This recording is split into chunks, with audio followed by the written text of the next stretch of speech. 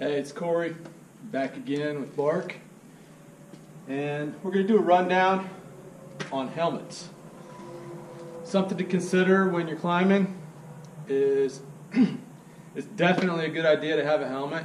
You never know when you might get a slip, something might break, come down on you, so it's always good to be protected, and the way we do that is we wear a helmet. So as far as helmets go, this is where I started out. This is a Petzl Vertex vent and has vents that you can open up for ventilation.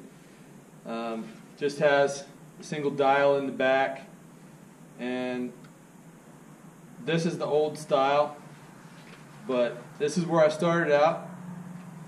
Worked good, great helmet. Stepped up to this one, and it's the same thing. It's just this one is the second version of it. It's got a little bit different adjusting system.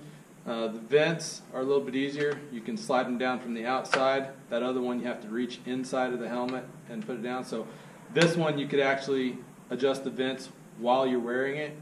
The other one you can't. You got to take it off and adjust the vents. Not a big deal.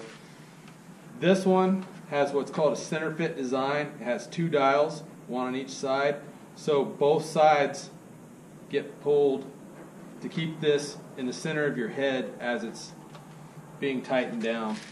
So it's kind of a cool feature. But then I moved to a casque, and on the casque I put a visor on there. Go down, it can protect your eyes. It's a pretty handy feature to have. As an arborist, definitely being able to keep the sawdust out of your eyes on a windy day is to your advantage. Safety glasses do a decent job, but really a visor just adds a little bit of protection to the safety glasses. Keeps the stuff from coming in underneath them, like always happens on windy days. So that's pretty handy. They actually went with the same single dial on the back. It adjusts just fine. It's a comfortable helmet. I've got no issues with it. It does have vents, and the vents actually have a mesh over them, so debris can't get in there like it can when you open the vents on the others. That's kind of nice. But these vents don't close either like the other ones do, so that's something else to consider. But casque definitely makes a nice helmet.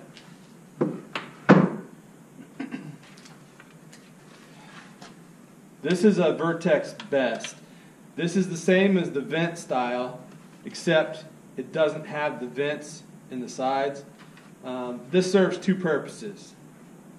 It's electrical rated, so if I'm working around power lines, there's no chance that anything's going to come through here, so it's insulated. The other thing that this does is, if it happens to be raining, it's not going to leak in through the vents and soak my head. It's going to run off the front and the back. It's going to keep me dry. But again, it's got the center adjust where it's got two of them that keeps everything centered up so that the helmet stays on the center of your head. I might note that this is also a suspension style. Your head doesn't touch the top, so it relies on deformation of the shell to absorb impact. This is the Petzl Alveo, and I like this helmet. This is my go-to helmet right now.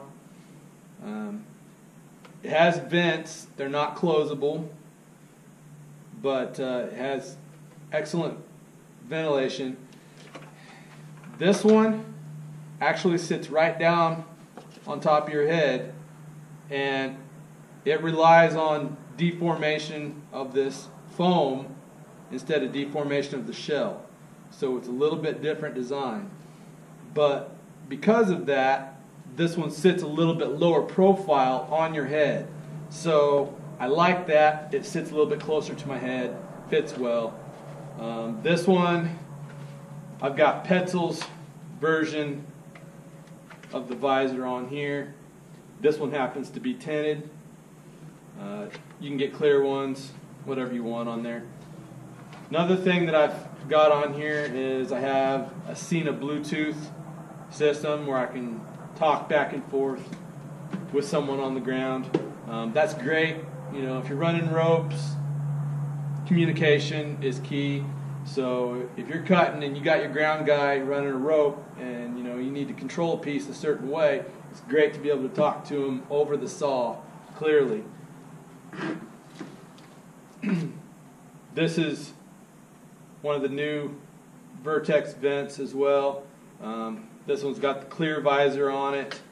This is the one that my groundy wears. It's got the vents like I've showed. Got the Cena system on it. Center adjust. This is a suspension, so it sits up off your head just a little bit. But that's kind of the rundown of what I've used as far as helmets. There's several other options out there. There's a lot of guys that like the Protos helmets, and they're an excellent helmet. I just haven't gotten any of those and haven't seen a need. I really like the Petzl helmets. I don't have a problem with the casque, but just for me, I really like the Petzl helmets. So hope that helps you guys out in selecting some gear. I always want to see people climbing safe, so please, if you're climbing or if you get into climbing, invest in a helmet as well as a saddle and other gear.